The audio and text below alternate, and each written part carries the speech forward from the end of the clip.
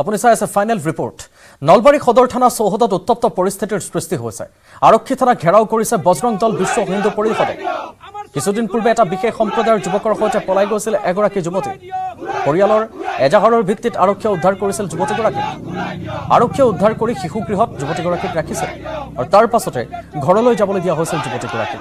কিন্তু আজিলৈ নিজ গৃহত উপস্থিত নহল এই যুৱতীগৰাকী আৰু নলবাৰী সদৰ আৰক্ষী চকীৰ ভাৰপ্ৰাপ্ত বিষয়া অনুসন্ধানকাৰী আৰক্ষী বিষয়া আৰু শিশু গৃহৰ কৰ্তৃপক্ষৰ বিৰুদ্ধে এজাহাৰ দাখিল কৰিছে প্ৰতিবাদকাৰী দল দুটাই আৰু মুহূৰ্তত আমি সেই প্ৰতিবাদৰ আপোনাক দৃশ্য দেখুৱাইছো নলবাৰী থানা তেওঁলোকে এনেকৈ প্ৰতিবাদেৰে ঘেৰাও কৰিছে সদৰ থানা উত্তপ্ত কৰিছে বজৰং দল আছে তাত বিশ্ব হিন্দু পৰিষদ আছে তাত এগৰাকী যুৱতী পলাই যোৱা বুলি খবৰ লাভ কৰিছিল পৰিয়ালৰ এজাহাৰৰ ভিত্তিত আৰক্ষীয়ে উদ্ধাৰো কৰিছিল উদ্ধাৰ কৰি শিশু গৃহতো ৰাখিছিল তাৰ পাছত ঘৰলৈ যাবলৈ দিছিল তাৰ পাছৰে পৰাই ছোৱালীজনী কলৈ গ'ল এতিয়ালৈকে কোনেও বিচাৰি পোৱা নাই তাৰ উত্তৰ আৰক্ষীয়ে দিব পৰা নাই অনুসন্ধানকাৰী আৰক্ষীয়ে দিব পৰা নাই শিশু গৃহৰ কৰ্তৃপক্ষই দিব পৰা নাই যুৱতীগৰাকীক অচিৰে উভতাই দিব লাগে আৰু এই দৃশ্য আমি এই মুহূৰ্তৰ নিশাৰ ভাগৰ দেখুৱাইছো নলবাৰী সদৰ থানাৰ সন্মুখত তেওঁলোকে প্ৰতিবাদ সাব্যস্ত কৰিছে প্ৰতিবাদকাৰীসকলে কি মন্তব্য কৰে আমি আগবঢ়াব বিচাৰিম লগতে এই উত্তেজনাময় পৰিৱেশৰ কথা শেহতীয়াকৈ আমাক জনাব নলবাৰীৰ সাংবাদিক কৈলাশ ডেকা আমাৰ সৈতে সংযুক্ত হ'ব কিছু সময়ৰ পাছতে আগবঢ়াই লৈছো ভাষ্যটো যোৱাকালি আমাৰ ভাৰতীয় জনতা যুৱ মৰ্চাৰ মানে আমাৰ কাৰ্যালয়ত ছোৱালীৰ দেউতাকে এটা কমপ্লেইন দিলে যে মোৰ ছোৱালীটো এনেকুৱা থানাৰ পৰা আমাৰ হিচাপত যিখিনি আমি যোৱাকালিৰ পৰা ইয়াতে আছো আমি গোটেইবিলাক ল'ৰা ইয়াতে আছো ৰাতি 2টা বজালৈকে কিন্তু যিটো আমি পৰিলক্ষিত হৈছে ইয়াতে TSI সম্পূৰ্ণভাৱে জড়িত থকা আমাৰ অনুমান হৈছে কাৰণ TSI এজনী যদি ওপৰৰ অফিচাৰক ইনফৰমেশ্যন নোহোৱাকৈ তেখেতে ৰাতিপুৱা ইমান ইমাৰ্জেঞ্চিত 10টা বজাত গৈ তেখেতে 10:37 গৈ ছোৱালীজনীক আনি ৰাস্তাত এৰি দিয়া বুলি কৈছে তো এনেকুৱা যদি মানে কেয়াৰলেছ কাম কৰে যে ৰাস্তাত এজন ছোৱালী মানুহক এৰি দিয়ে নেকি তেখেতৰ ভাষ্য হৈছে ৰাস্তাত আমি এৰি দিছো ক'ত গৈছে আমি নাজানো অচি যেহেতু এখন সদৰ থানাৰ অচি তেখেতে ভাৰপ্ৰাপ্ত বিষয়া তেখেতে সম্পূৰ্ণ দায়বদ্ধ এই বিষয়ত কাৰণ তেখেতে যিটো এনসাৰ দিছে যে মই গম নাপাওঁ এই বিষয়ত তেখেতে গম নোপোৱাকে এই বিষয়টোত মানে TSI জনে এনেকুৱা পদক্ষেপ কেনেকৈ গ্ৰহণ কৰিব পাৰিলে এইটো আমি কেতিয়াও বিশ্বাস নকৰো তেখেতে এই বিষয়ত গম নাপাওঁ বুলি কোৱাটো সেইটো আমাৰ সন্দেহ হৈছে যে তেখেত আৰু TSI দুটা ইনভলভ হৈ এই কেছটো কৰিছে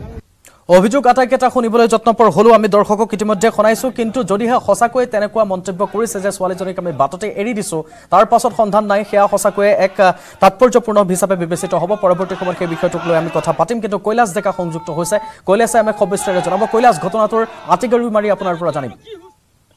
পূৰ্বাঞ্চল এগৰাকী যুৱতীৰ নিৰুদ্দেশক ঘটনা কেন্দ্ৰ কৰি আচলতে নলবাৰী সদৰ থানাত উত্তপ্ত পৰিৱেশৰ সৃষ্টি হৈছিল আৰু বিশ্ব হিন্দু পৰিষদ বজৰং দল আৰু যুৱ মৰ্চাৰ যি যুৱকসকলে আচলতে তেওঁলোকে উত্তপ্ত পৰিৱেশৰ সৃষ্টি কৰিছিল আৰু এগৰাকী যুৱতী মই পুনৰ উল্লেখ কৰিছো যুৱতীগৰাকী নিৰুদ্দেশ হোৱা বুলি পিতৃয়ে আচলতে এজাহাৰ দাখিল কৰিছিল আৰু তাৰ পিছতে যুৱতীগৰাকীক উদ্ধাৰো কৰিছিল আৰু উদ্ধাৰ কৰি এটা শিশু গৃহত ৰাখিছিল আৰু শিশু গৃহটোৰ পৰা আচলতে যুৱতীগৰাকীক নলবাৰী সদৰ থানাৰ TSI গৰাকীয়ে আনি ৰাজপথতে এৰি দিয়া বুলি এক অভিযোগ উত্থাপিত হৈছে আৰু তাৰ পিছৰে পৰা আচলতে সেইগৰাকী যুৱতীয়ে বৰ্তমানলৈকে কোনো ধৰণৰ সুমূত্ৰ পোৱা নাই আৰু তাক লৈ এই পৰিৱেশৰ সৃষ্টি হোৱা পৰিলক্ষিত হৈছে কৃপাঞ্চল কৈলাশ ডেকা এতিয়া যি ধৰণে অভিযোগ উত্থাপিত কৰিছে সেই বিষয়টো সংক্ৰান্তত আৰক্ষীয়ে কিবা ব্যৱস্থাৱলীৰ কথা জনাইছে চাওক যোৱা নিশাও এই ঘটনাটোক লৈ নলবাৰী যি সদৰ থানাত আচলতে নলবাৰী আৰক্ষী অধীক্ষক গৰাকীয়ে তেখেতে নিজে আহি উপস্থিত হৈ বিভিন্ন ধৰণৰ তদন্ত আৰম্ভ কৰিছিল আৰু যিগৰাকী আচলতে নলবাৰী সদৰ থানাৰ OC গৰাকী আৰু TSI গৰাকীৰ বিৰুদ্ধে এতিয়া আনহাতে যিগৰাকী আচলতে ষ্টে হোমত ৰাখিছিল সেই ষ্টে হোমৰ মুৰব্বী গৰাকীৰ বিৰুদ্ধে আচলতে নলবাৰী এখন এজাহাৰ দাখিল কৰিছে পিতৃগৰাকী যুৱতীগৰাকীৰ পিতৃগৰাকী আৰু আমি জানিব পৰা অনুসৰি প্ৰাথমিক তদন্ত চলাই আচলতে TSI গৰাকীক নলবাৰী সদৰ থানাত যিগৰাকী TSI গৰাকীক নিলম্বন কৰা বুলি এই ঘটনা সন্দৰ্ভত জানিব পৰা গৈছে ধন্যবাদ Kailash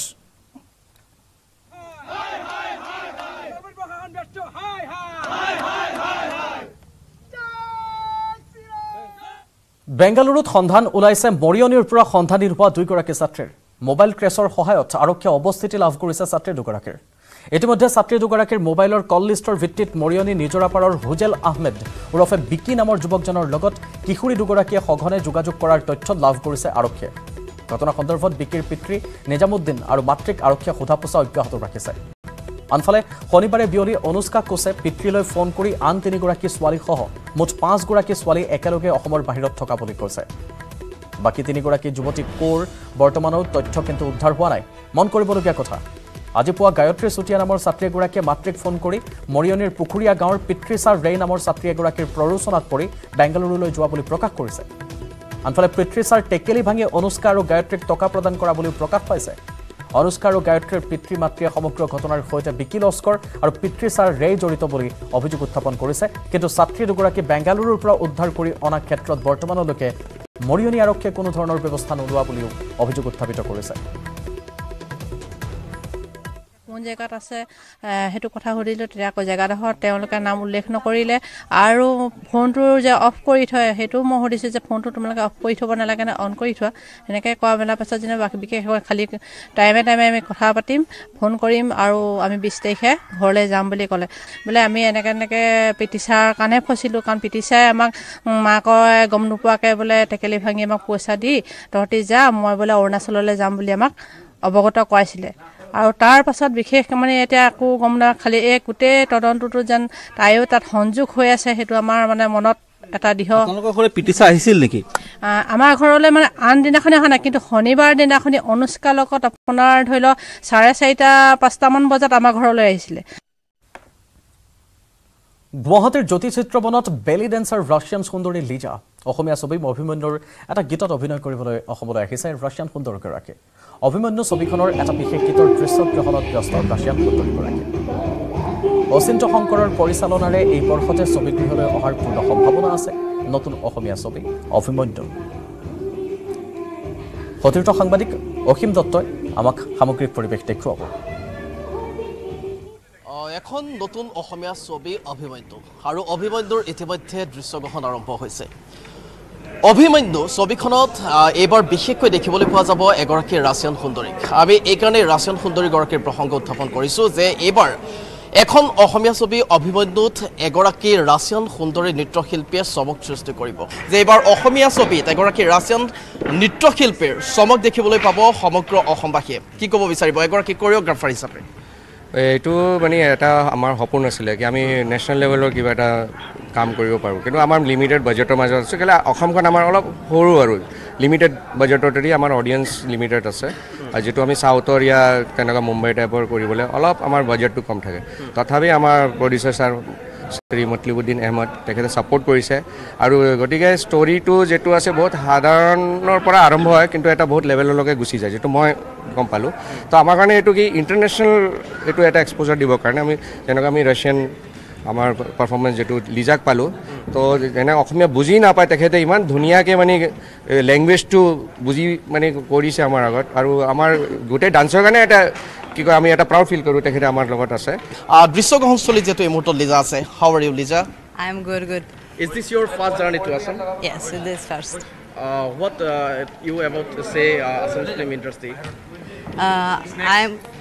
I'm very thankful to director producer that they are calling me to Abhinay movie and all the team who is working with me they are just awesome I just love to work with everyone how do you feel in come to Assam I feel so like this is something new for me new language new dance new like everything and I feel so good to be here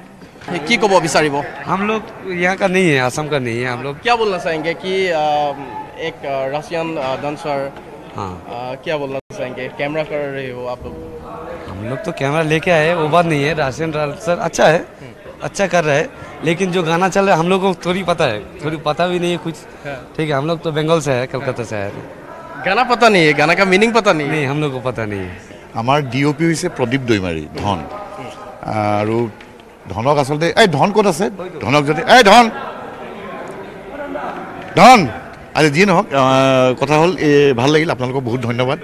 যে আপোনালোকে আহিছে আমাৰ এই চিনেমাখনৰ প্ৰচাৰৰ কিছু ব্যৱস্থা আপোনালোকে কৰি দিছে আপোনালোকে ইতিমধ্যে দেখিছে ধৰক আমাৰ এটা বিশাল সেট তৈয়াৰ কৰা হৈছে ইয়াত এয়া প্ৰদীপ দৈমাৰী আমাৰ কেমেৰা পাৰ্চন ধন আৰু এটা বিশাল সেট আমাৰ প্ৰযোজক মতলিবুদ্দিন আহমেদ ডাঙৰীয়া তেখেতে আমাক কৈছে যে পইচাৰ কথা চিন্তা কৰিব নালাগে আপোনালোকে যিমান ভালকৈ পাৰে মানে মানে এণ্টাৰটেইনমেণ্টৰ কাৰণে এখন অসমীয়া ছবি পইচাৰ কাৰণে কেতিয়াবা পিছ হুহুকি যায় এই ক্ষেত্ৰত আমাৰ প্ৰযোজকে আমাক একদম হাত এৰি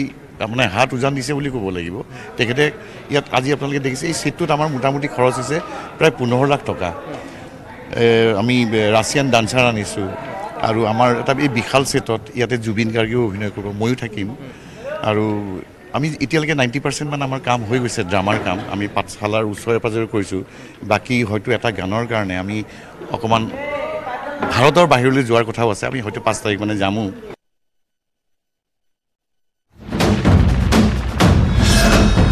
ভাৰতৰ গৌৰৱ গোটেই বিশ্বতেই ইয়াৰ সন্মান ষ্ট্ৰং মানে মাইথান ষ্টীল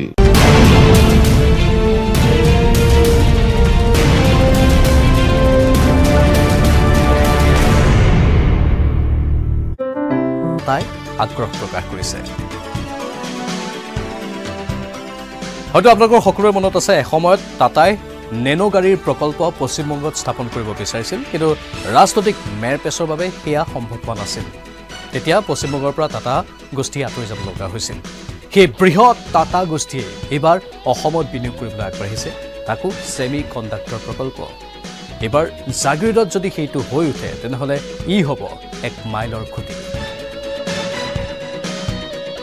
অসমৰ প্ৰতি টাটাৰ এই আগ্ৰহে দেশৰ ঔদ্যোগিক জগতত এক আলোড়নৰ সৃষ্টি কৰিছে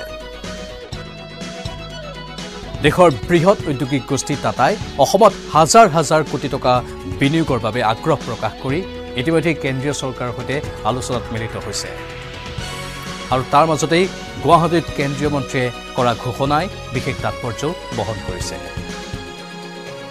স্বাভাৱিকতে এই প্ৰকল্পই অসমৰ অৰ্থনীতি আৰু নিয়োগ ক্ষেত্ৰলৈ এক নতুন যুগান্তৰ আনিবলৈ সক্ষম হ'ব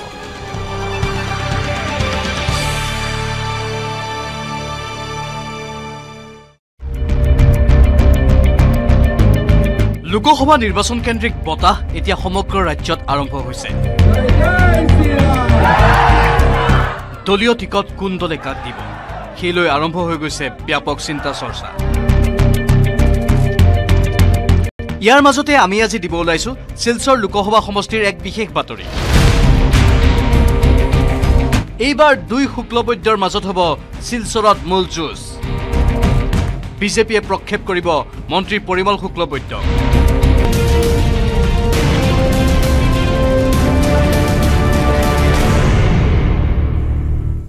আপুনি চাই আছে ফাইনেল ৰিপৰ্ট ভেলেণ্টাইন ডেৰ পৰা নিখোজ হৈ থকা দুই কিশোৰীৰ অৱশেষত সন্ধান ওলাইছে কিন্তু জীৱন্ত অৱস্থাত নহয় মৃতদেহৰ ৰূপত ওলাইছে দুয়োৰে সন্ধান মৃতদেহ উদ্ধাৰৰ পাছতে দুয়োকে হত্যা কৰাৰ সন্দেহ কৰিছে একাংশ প্ৰত্যক্ষদৰ্শীয়ে হাবিৰ মাজত প্ৰেমিক প্ৰেমিকাৰ মৃতদেহ ডিঙিত কেবলেৰে মেৰিয়াই থোৱা মৃতদেহ দুটা পৰি আছে মাটিত একেখন গাঁৱৰ সমবয়সীয়া ছাত্ৰ ছাত্ৰীৰ মৃত্যুক লৈ ৰহস্য এয়া হত্যাকাণ্ড নে আত্মহত্যা এই প্ৰশ্নৰ উত্তৰ বিচাৰি তদন্ত চলাইছে কোকৰাঝাৰ আৰক্ষীয়ে সৰস্বতী পূজাৰ দিনাই নিখোজ হৈছিল কিশোৰী কোকৰাঝাৰ চৰকাৰী মহাবিদ্যালয়ৰ একাদশ শ্ৰেণীত বিজ্ঞান শাখাৰ ছাত্ৰী যোৱা বছৰ ফেইল কৰা কিশোৰে এইবাৰ সাজু হৈছিল মেট্ৰিক পৰীক্ষালৈ কিন্তু পৰীক্ষা দিয়াৰ পূৰ্বে প্ৰেমিকাৰ সৈতে নিখোজ হ'ল ছাত্ৰ 3 দিনে নিখোজ হৈ থকা কিশোৰীক বিচাৰি শনিবাৰে পুৱা ঘৰৰ কাষৰে চৰাইখোলা হাবিত সোমাল গাঁওবাসী সেই হাবিতে উদ্ধাৰ হ'ল দুয়োৰে মৃতদেহ গছত লটকা নাই তলত পৰি আছিলে কিটো চিঙি ৰছীটো চিঙি এইটো কেবল তাৰ আছিলে ল'ৰাটো বোলে আগৰ একেলগত পঢ়া বোলে ল'ৰাটো মেট্ৰিক ফেইল কৰিলে আকৌ এইবাৰ দিব বুলি শুনা পাই আছোঁ এনেকুৱা নাই আমাৰতো এনেকৈ একো সন্ধিয়া হোৱা নাই কেবলৰ ফাঁচ লগোৱা অৱস্থাত হাবিৰ মাজত পৰি থকা প্ৰেমিক প্ৰেমিকাক কোনো লোকে হত্যা কৰাৰ সন্দেহ একাংশৰ বিপৰীতে 3 দিনে নিৰুদ্দেশ হৈ থকা কিশোৰীক চতুৰ্থ দিনা ঘৰৰ কাষৰে হাবিত বিচৰাৰ আনতো ৰহস্যৰ গোন্ধ পাইছে আন একাংশই একেখন গাঁৱৰ কিশোৰীৰ মৃত্যুত শোকাহত হৈ পৰিছে কোকৰাঝাৰৰ চৰাইখোলা দ্বিতীয় খণ্ডৰ বাসিন্দা কোকৰাঝাৰৰ পৰা সুৰজ বসুমতাৰীৰ report news 18 Assam north east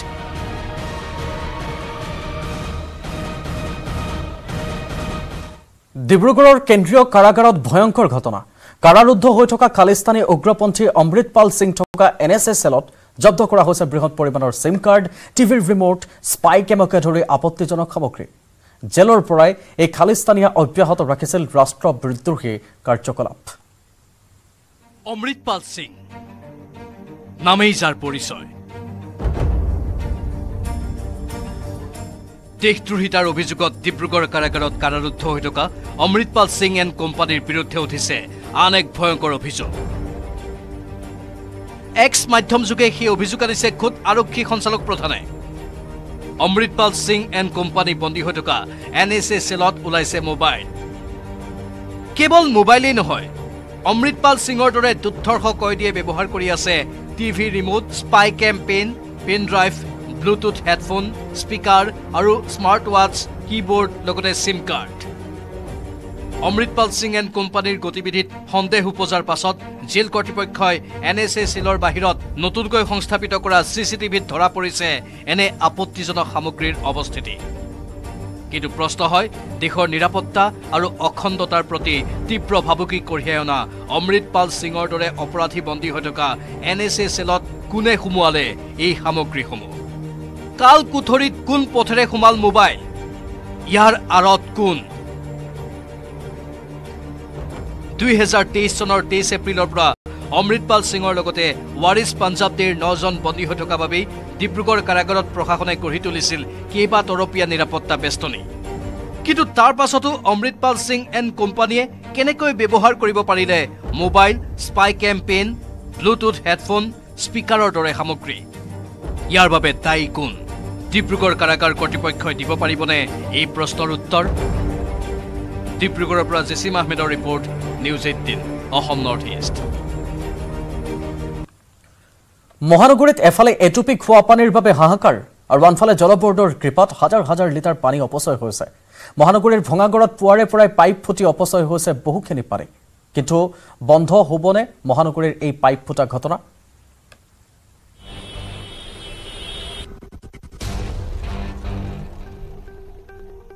মহানগৰীত আকৌ ফুটিল পানীৰ পাইপ। ভঙাগড়ত পাইপ ফুটি অপচয় হ'ল কেইবা হাজাৰ লিটাৰ পানী।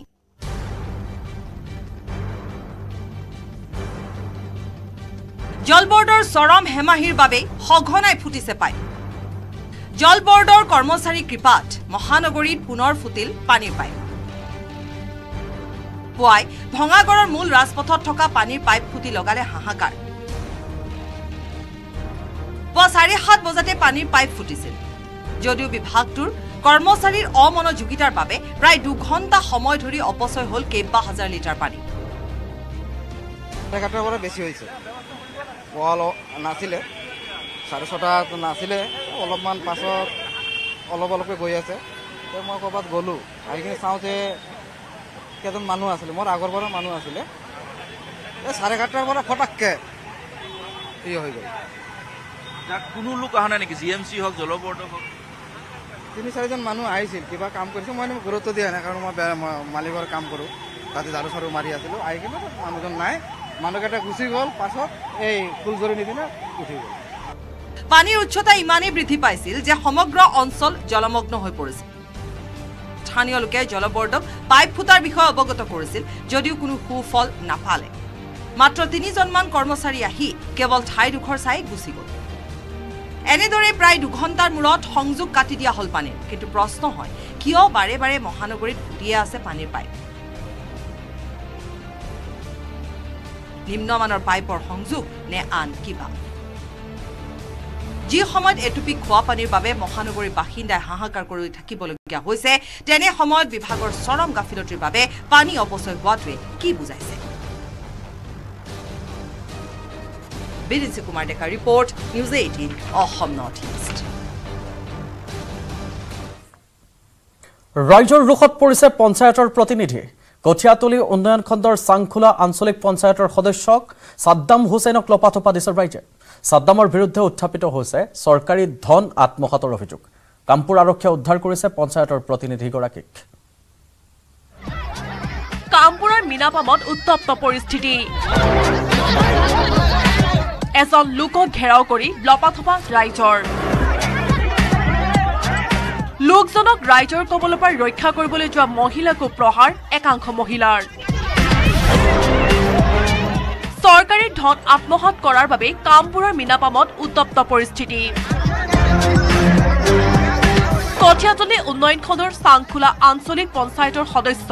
সাদ্দাম হুছেইনক এনেদৰে লপাথপা দিলে ৰাইজে পৰৱৰ্তী সময়ত ঘটনাস্থলীত কামপুৰ আৰক্ষী উপস্থিত হৈ উত্তেজিত ৰাইজৰ কবলৰ পৰা উদ্ধাৰ কৰে পঞ্চায়ত সদস্য সাদ্দাম হুছেইনক আমাৰ 10 জন মানুহ মাতি নি পেলাই কৈছে আপোনালোকে 10 জন মানুহে 5000 টকা দিয়া তাৰ পিছত এই পইচাখিনি দি পেলাই আমি ব্লকৰ পৰা ৰাস্তাটো কিবা অৰ্ডাৰ কৰিব তেতিয়া 5000 টেষ্ট কৰাব আমি তেতিয়া 5000 কে 10 জনৰ এই ৰাস্তা ফাৰ্ষ্ট টাইম দিলো এনেকে দি আমাৰ পৰা নিলে প্ৰায় 1 লাখৰ ওপৰ টকা তেওঁ মোৰ লগত জবাব দিছে বিৰি খাইছো জোৱা খেলিছো আমি মাতবুল কৰা নাই তেওঁৰ ঘৰৰ পৰা আমি গুচি আহিছো 4 বছৰ আমাক বাহানা দি আমাক ৰাইজক ঘুৰাইছে বিবেচিয়া প্ৰভাস্কৰ Jyoti Saikia news 18 Assam north east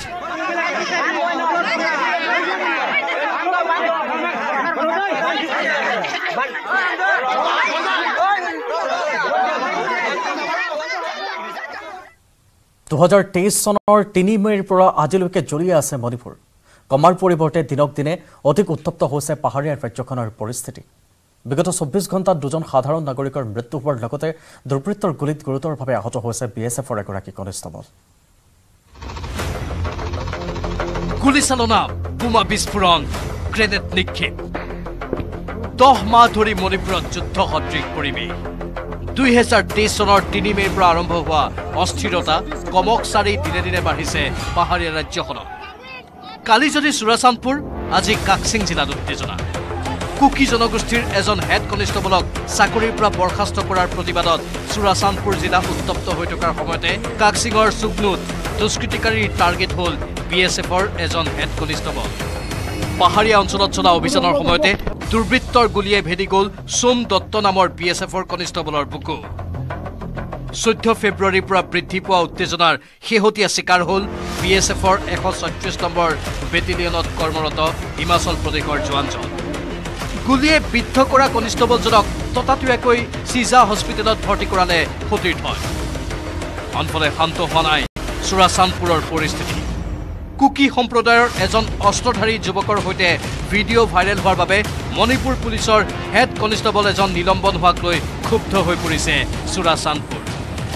head কনিষ্টবলৰ নিলম্বন উঠাই লোৱাৰ দাবীত চলা প্ৰতিবাদৰ মাজতে আৰক্ষীৰ গুলীত নিহত হৈছে 29 বছৰীয়া এজন যুৱকৰ লগতে 15 বছৰীয়া এটি কিশোৰ এই ঘটনাৰ পাছতে এছপি আৰু ডিচিক চুৰাচান্দপুৰ এৰি যোৱাৰ দাবীৰে কুকি আৰু জো জনগোষ্ঠীৰ লোকে চলাই আছে প্ৰতিবাদ যাৰ পৰিণতিত জ্বলা জুইৰ ধোঁৱাই চানি ধৰিছে সমগ্ৰ মণিপুৰ ইম্ফলৰ পৰা Biswajit মেইতিৰ report news 18 Assam north east